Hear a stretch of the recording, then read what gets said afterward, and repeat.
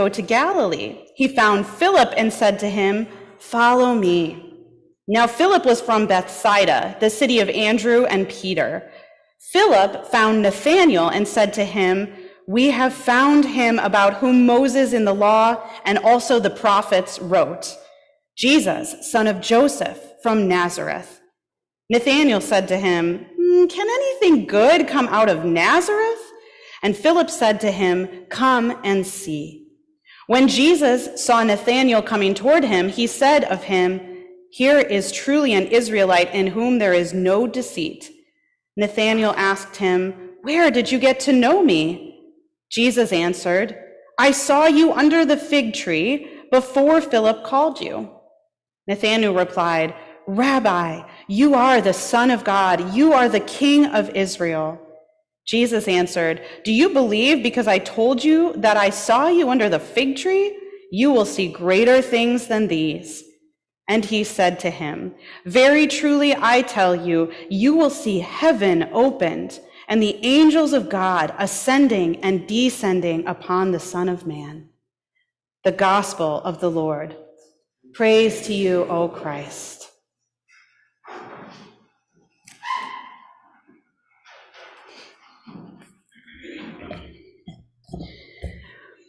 When people say that God has spoken to them, our first reaction is often doubt.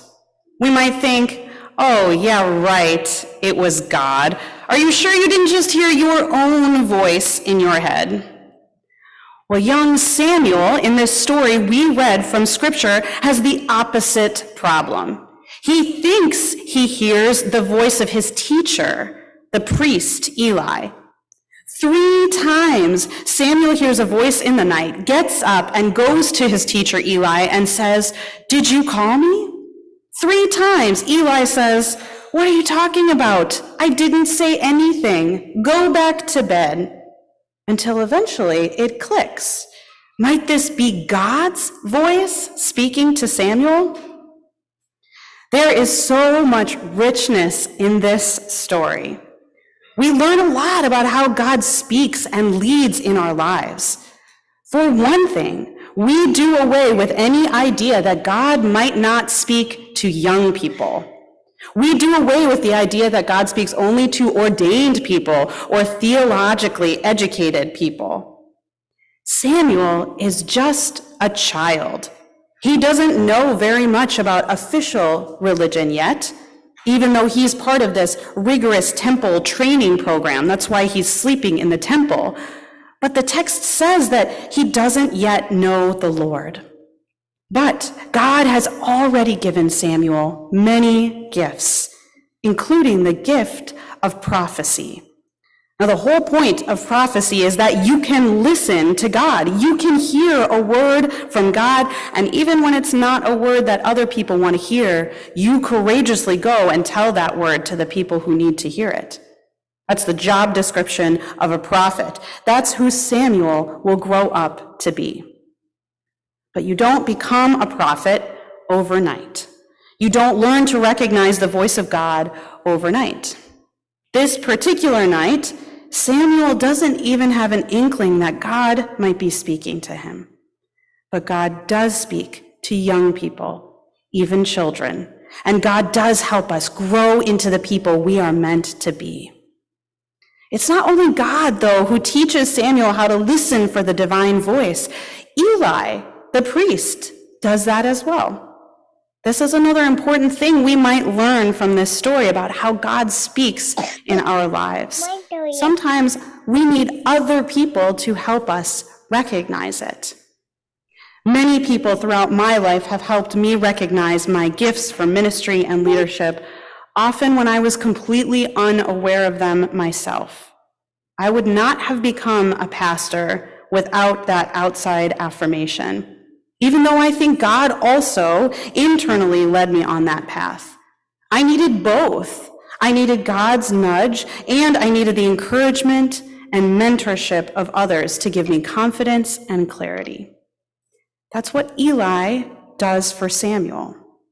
Remember that after that 3rd round of mistaking God's voice for Eli's, Eli, the adult, finally says, "Oh, it might be God speaking to you. Go back and listen again."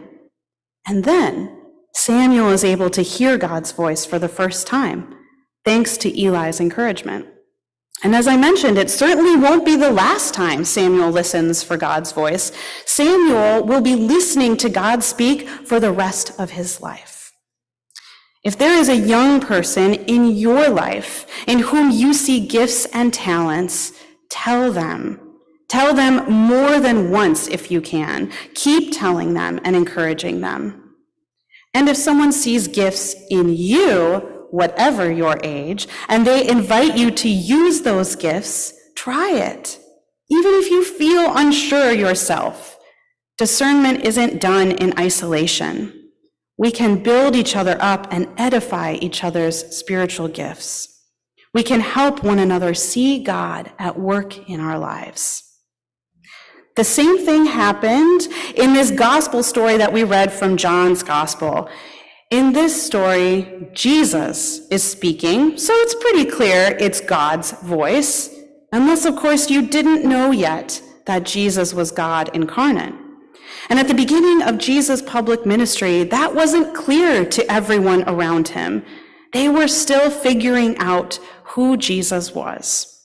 So in this story that we read, Philip receives this invitation to discipleship directly from Jesus. "Follow me," Jesus says. And Philip is convinced that Jesus is the Messiah, so he says yes right away. Then he goes out himself and extends the invitation to discipleship to Nathanael. "I've found the Messiah, God incarnate," he tells Nathanael. "Let's follow him." But Nathanael is not quite sure. He's from Nazareth? Surely God's Messiah could not come from Nazareth. You must be mistaken about who this person is. Now, I will just say, if Nathanael thinks that Jesus' hometown is the biggest surprise about him, Nathanael has another thing coming. But Philip doesn't give up. In the face of Nathanael's skepticism, he invites Nathanael to come experience God's presence in Jesus for himself. And Nathanael does, and he is won over, and he is forever changed. We don't hear a lot about Nathanael in the rest of the New Testament, but he is listed among the disciples who are with the risen Jesus after Easter. So we know that Nathanael sticks with Jesus from here on out. He becomes a faithful follower. All because Philip was willing to issue this invitation, was willing to stay with Nathanael through his doubt, was willing to help him come experience God's presence for himself.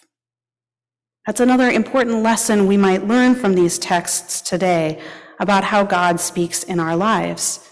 It's not the same for each of us. Remember how Eli helped Samuel realize that God was speaking to him, but Eli still didn't get to hear that message from God directly. Eli and Samuel had different ways of listening to God. Likewise, in our gospel story, Philip heard this direct invitation to follow from Jesus, and he was ready to accept. But Nathanael's path took a different route. Nathanael needed to hear from someone else, from his friend Philip first. And then he needed to have his own experience with Jesus before he could step into discipleship. We are all listening for the same God, but we don't all listen in the same way. For some of us, perhaps God does speak like a voice we can hear. For some of us, we hear God's voice through the encouragement and teaching of others.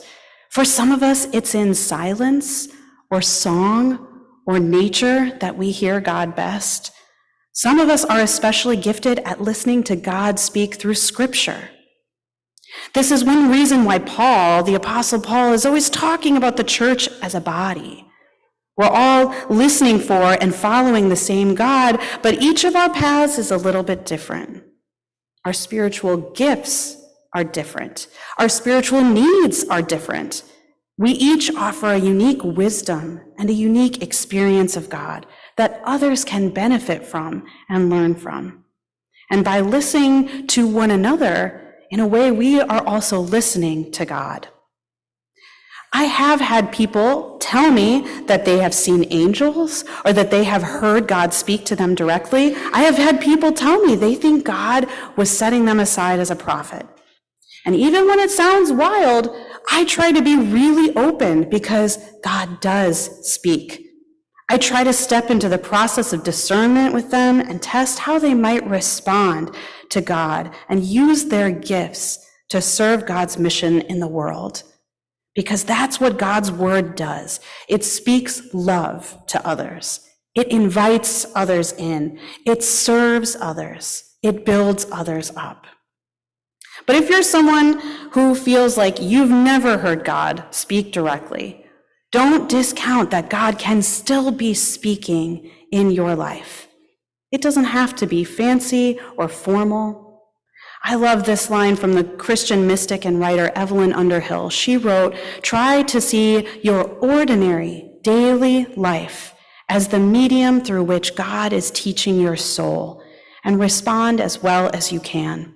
Then you won't need, in order to receive God's lessons, to go outside your normal experience." I love that sentiment that God is teaching our souls just through our daily living. We don't have to go somewhere else or do something different to find God, because God can find us right where we are. God is speaking to you right now in the life you are already living, in the way that is fitting for your spiritual path. And God is doing that for the person sitting on your right and for the person sitting on your left. Isn't that a marvel, church? Aren't we fortunate to get to listen to God in the midst of faithful community? The Congregational Church, the UCC, they have this motto, kind of like the ELCA says, God's work, our hands. The United Church of Christ has this motto that goes, God is still speaking. God is still speaking. And to shorthand it, sometimes they just use one symbol, a comma. Don't put a period where God has put a comma, they say. Don't discount that God still speaks in the lives of faithful believers today. Listen closely. Listen bravely. Listen together.